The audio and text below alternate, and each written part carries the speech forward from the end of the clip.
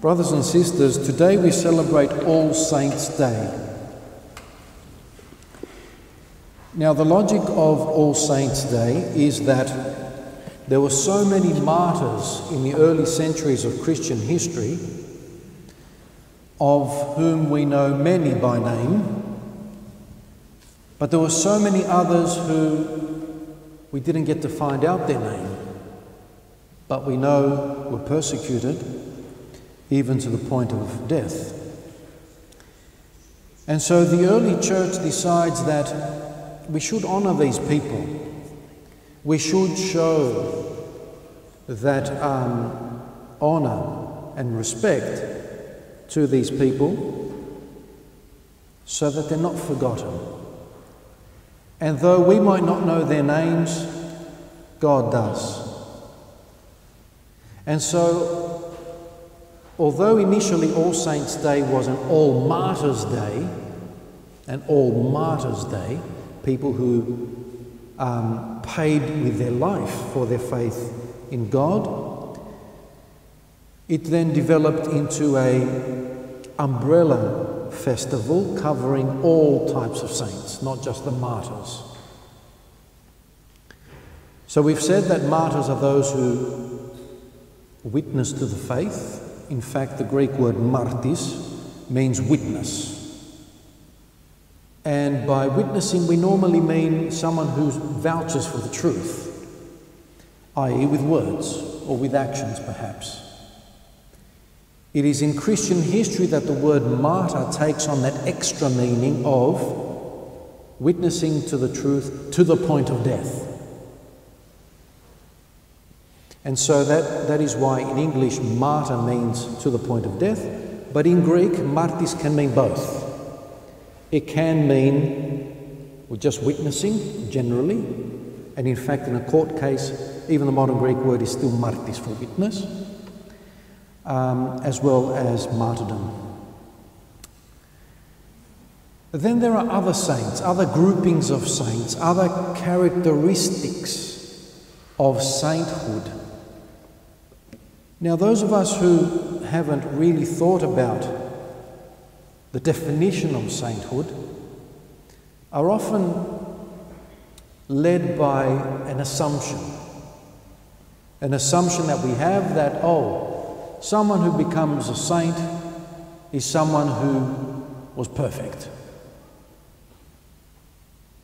And that leads them into another rabbit hole, which is, well, if they were perfect, and then we read a bit of history and we see that some people who were honoured as saints lived as human beings like us and made mistakes, said things which they should not have said, or were kings and emperors who wielded authority, and sometimes authority to the point of imposition, and then it doesn't stack up in our mind. Well, how can someone perfect be a saint? And what's this business of the church naming people saints who aren't perfect? Well, whoever said the definition of sainthood is perfection? So let's go one step back. Let's define this. Let us understand the word agios, which is the Greek word for saint, and the word used in both the Old Testament and the New Testament for saint. What does agios mean? Does it mean perfect? Perfect is telios. Telios is the word for perfect. What's agios? Agios means special, stand out,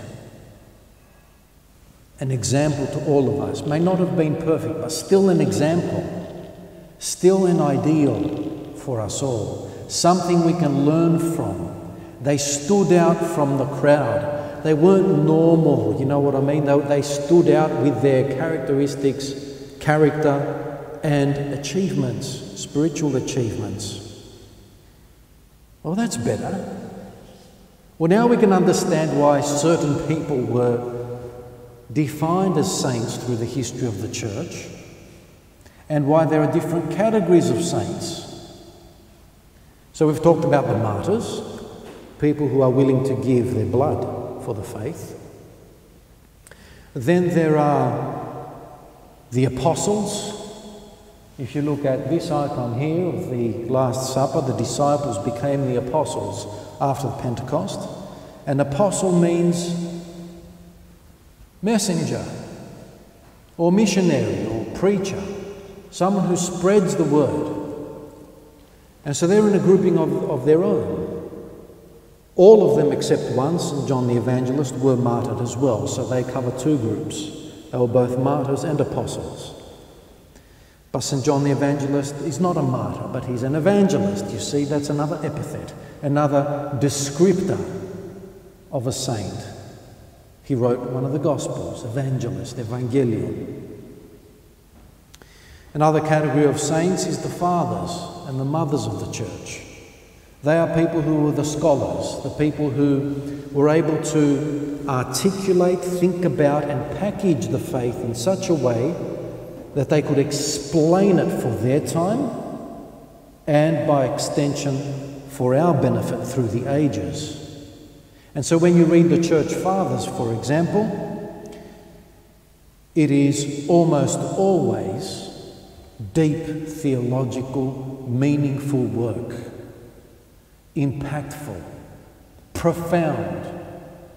The martyrs may not have been able to write a book. Yes, they gave their life and their blood, but the Church Fathers had that characteristic, that they were able to encapsulate and explain and interpret for our benefit the Bible and the rest of the tradition of the Church.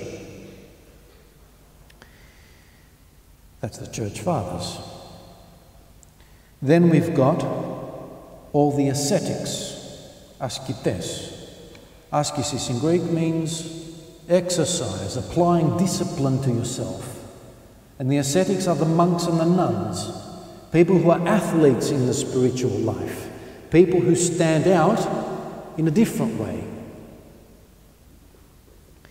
And they give up property, they give up money, they give up the opportunity to have a family even, and they go and live in the wilderness. Some as hermits, some living in caves, some living in huts, and then others again in small communities, helping each other in this spiritual journey. Now, all these categories of saints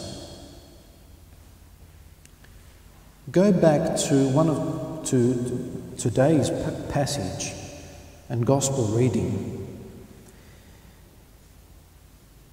And I remember once watching a YouTube video which was created by an atheist, and he quoted this passage.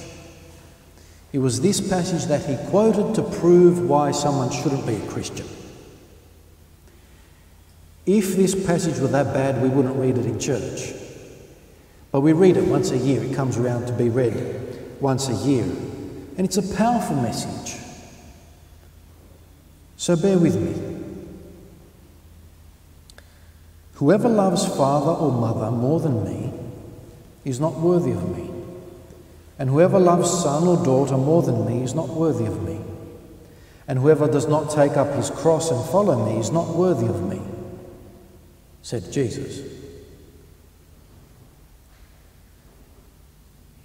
What an interesting thing to say. Gee, that's demanding. And our atheist friends would look at that and say, see, that's why you shouldn't follow Jesus, because your first love in life should be your family. Jesus makes a very good point. And he often uses strong language, exaggerated language even, in order to make a point. And if we can't see between the lines that he's trying to make a point, then we're missing that point. He doesn't say don't love your father and your mother and your son and your daughter and children and property and so on. He says those who put those above God are not worthy of me. And that stands to reason, doesn't it, suddenly? Because if you were to put everything else, which every other nation and every other person puts first in life, and there is no spiritual bearing on your life, Forget about being judged worthy of being a Christian, but I would argue that there's an imbalance in life, and people find out the hard way. If you were to put God first, that does not mean that you absolutely diminish family to the point of zero. That's not what this is saying. That's saying that if you put God first, family second, you are actually pulling up family. You see that? Priority. But with that priority, you are lifting your relationship with your family. If there is no God in your life, if there is no spiritual balance in your life, then even your love of family can crash and collapse. Even your love of property and land can be meaningless. So it's a question of priority. So therefore, my dear friends, the price of being Christian is to understand that we have to prioritize our life in that order. God first, family second, and everything else follows. Doesn't mean it doesn't come, it comes, but put them in the right order. Insofar as the saints are concerned, so I can bring this full circle now, here we have examples. It's one thing for us to quote a high ideal that Jesus places for us, and quite another to see the saints' lives which put this into practice. We have 2,000 years of examples. The martyrs, the church fathers and mothers, the apostles, even kings and queens achieved sainthood by being close to the Spirit and having the Spirit guide their life. So many examples of kings and queens which you would think, kings and queens, politicians, people in authority, they can't possibly achieve sainthood. You would only say that if you didn't know their life. You would only dismiss their life if you didn't know the details of their life. And there are any number of kings, queens and emperors, not all of them of course, a small minority, but any number who can inspire us. Because all of us really, in this day and age, 2020, are kings and queens. The level of our quality of life, I would say, is even higher than kings and queens of the past. We live in the middle class, even poor people live better than kings and queens of the past, if you were to think about the comforts and technology that we have in this day and age. And so therefore, for us who are kings and queens, let me say that, we can even look up to them and see how even people with wealth and authority were able to turn that around and achieve humble sainthood. So dear friends, All Saints' Day, that means we're all celebrating today, because all of us are named after one saint or another, and especially those who may be named after a name or were given a name which has no patron saint. We like to have patron saints in choosing of the names of our children, but in the situation that people do not have a saint who they're named after, this is the day you may celebrate all together as a family of both the living and those who have gone before us. Amen.